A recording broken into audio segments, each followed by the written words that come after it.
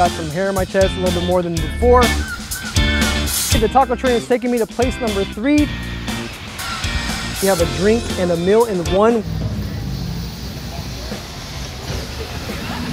Hello, hello, hello everybody. Welcome back to another episode of Jerry Eats. I'm your friendly neighborhood food vlogger, as always, Jerry Huerta.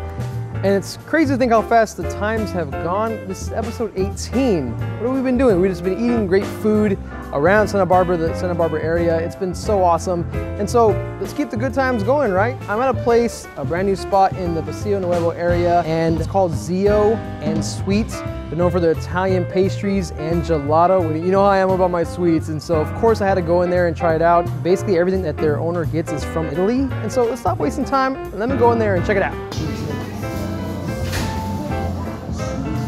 The official name of what I got is the Cialda Neapolitana. So that's Italian for Neapolitan waffle. That's great, yeah, it's really great. So I got some strawberry, got some vanilla, and I got some cappuccino. I think that's the best one out of all three for me at this point. I'm not a big coffee person, I really don't drink coffee, but hey, you gotta do it. It's Italian themed, right? The difference between ice cream and gelato is that like milky aftertaste afterwards when you eat the ice cream.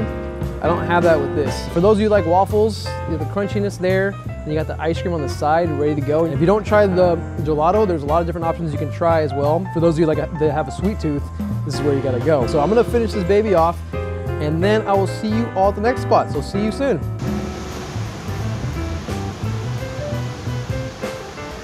Welcome back everybody. I'm at place number 2 now. I'm at a place I'm very familiar with now. It's the Vadero Beach Grill out here in Carpinteria, and so of course I had to come back. Last time, you remember, I focused on the vegan menu they have.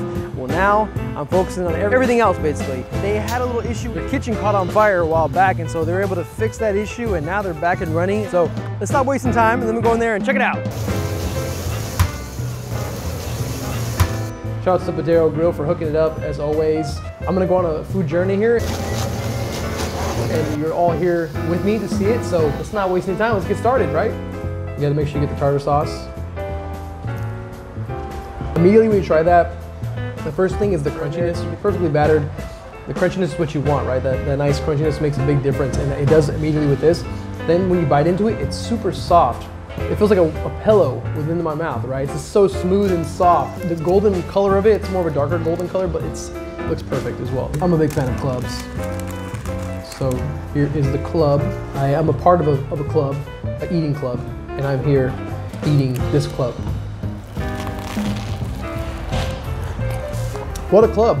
It's got plenty of avocado, which is what we all want, right? It's got the chicken, it's got the tomato, it's got the lettuce. There's also bacon, and then you can't miss out with the cheese.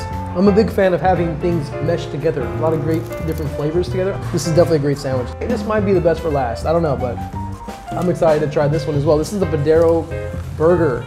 The namesake, right? The namesake of the place. First of all, when you see it, it's enticing, right? You're super excited about it. It's a big hamburger, what we all want. You bite into it, you taste the avocado, which is awesome. We've been talking about this already. You know I love avocado. You got the bacon. The meat is nice and tender. Tastes awesome. You gotta have some vegetables in there. You know how I am with my vegetables. And then you got the tomatoes, you got the pickles, and then the barbecue sauce. You can't forget about that. Nice and sweet. Definitely makes a big difference. I'm gonna finish eating this food as always. You know what I do. And so I will see you all at the next spot. So see you soon. All right, welcome back everybody. I'm at place number 3 now, and this place is called Zaytoun. If you haven't been there yet, you gotta try it out. It's a great date spot, and so it's one of the only Lebanese places in town, and it's been around since 2005, so almost 17 years of bringing great Lebanese food to this area. And as usual, I don't know what I'm gonna be having today, but I know it's gonna be great, so let me stop wasting time and let me go in there and check it out. I didn't know exactly what I was gonna be getting. Obviously, most places I don't know until I actually get out here and do it. First thing is the Farmer's Passion Fruit Cocktail.